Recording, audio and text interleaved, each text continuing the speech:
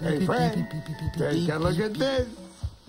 Earl, a paycheck. Note the imperceptible raise. Well, your career is taking off. You've got a wonderful family to come home to. Are you a happy dinosaur, Earl?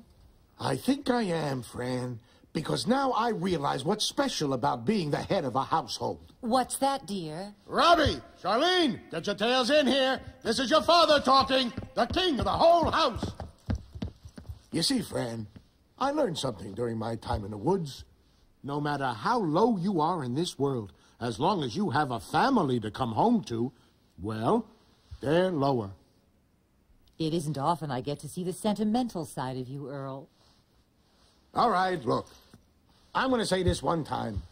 It's only natural in a dinosaur's life to go off alone one day and wonder what things would have been like if he had traveled a different road. But you know what? I take a look at all of us, and I hope nothing ever happens to change the way we are.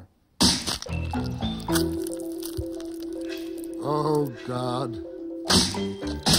Oh, God.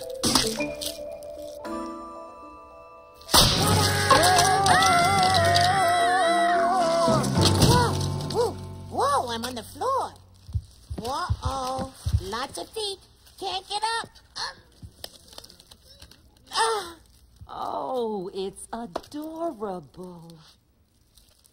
Whoa, I'm naked. Who's the mama? Where's the mama? Come here, you sweet thing. Oh, hi. How you doing? How you doing? How you doing? Earl, this is your baby. Baby, this is your daddy. Hi, I'm the baby, brand new, just out. Gotta love me. Come on, gotta love me.